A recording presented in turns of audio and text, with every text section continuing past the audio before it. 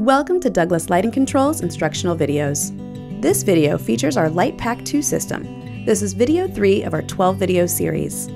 The focus of this video is to create a preset. The purpose of creating a preset is to identify relays that you would like to use to create a pattern. After a pattern is created, it can be applied to a switch, photocell, or time clock. The LitePak should be installed and powered, and the touchscreen should wake up when tapped.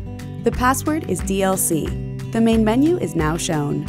To create a preset, tap on Presets, then Add Preset in the top right corner.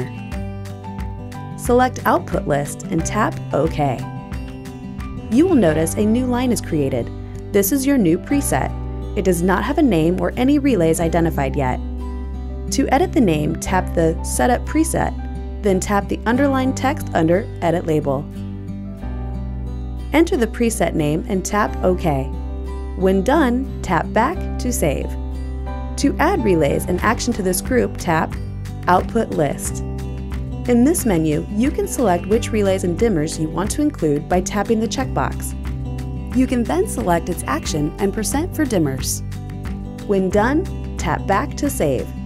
Now your preset is ready to use. This concludes video 3 of our video series. Be sure to watch video 4 to learn how to create a time schedule. Thanks for watching!